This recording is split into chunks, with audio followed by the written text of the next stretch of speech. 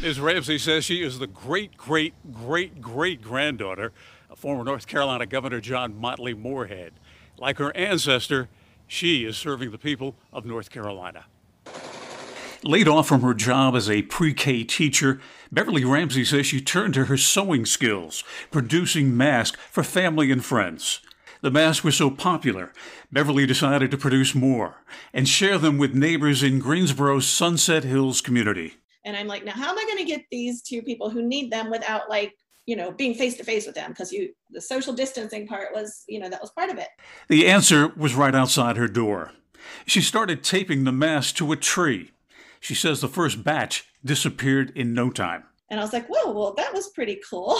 And the first day I didn't sit outside. I stayed inside because I didn't want people to feel self-conscious about, oh, that's weird. There's a face mask tree, so I left it alone. But as the weeks went by, Beverly Ramsey changed her approach. I met people and talked to people that I've lived among for a couple of years that I had no idea how amazing they are. There were concert pianists who are known all over the world that came by and got some masks. The mask maker of Sunset Hills says she now produces 250 face coverings a week.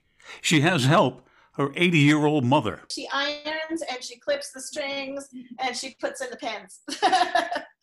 That's what she allows me to do. And she uses my sewing machine.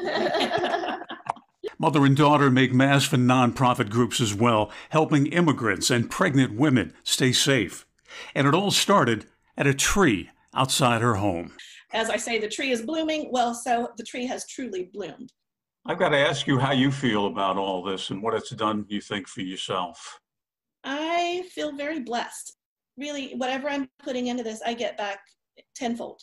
I get the assurance that no matter how dark things look, when you look out at the nation and all these terrible things going on, that people as a whole are good. We have a kindness in us, we have a goodness, and we're going to work together to make sure we're all okay.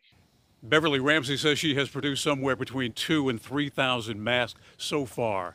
She says she's gotten a little bit of flack on social media. She says she has ignored those comments. She says that masks are a health issue, not a political one. In Greensboro, I'm Bill O'Neill, WXII 12 News.